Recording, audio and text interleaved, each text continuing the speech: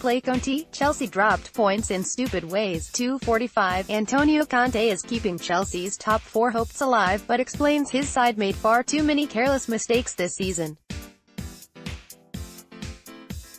2:45, 11:34 a.m. BSTCesc Fabregas said that a lack of ruthlessness in front of goal has been the main reason why Chelsea have fallen so far short of defending their Premier League title this season.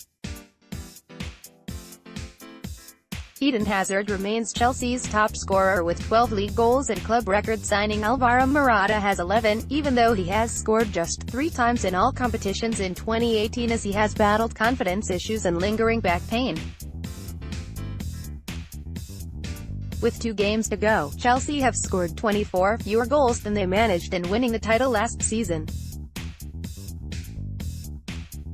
Antonio Conte has pointed to his team's wastefulness as a key reason for unexpected points dropped during the campaign, and Fabregas agrees. "I think the biggest regret maybe this season has been up front, not taking our chances, because people can say we didn't play well enough, which maybe it's true," Fabregas told Sky Sports. "We have had many chances to score in games, to win games that we didn't win, games that we drew. We could have won more if we had been more clinical, and that's been our weakest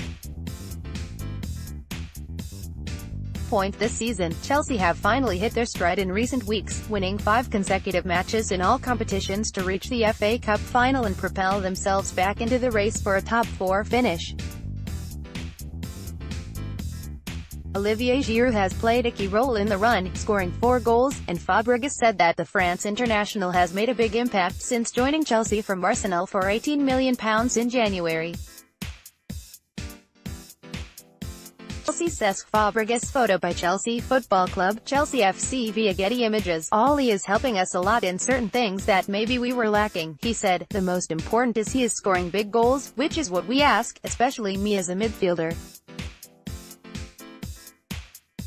This is what we want. The strikers put their chances away and make the team win points." Chelsea lie 25 points adrift of champions Manchester City, who stand to break a host of records with victories in their final 2 games. Man City have gone into another level this year, Fabregas said.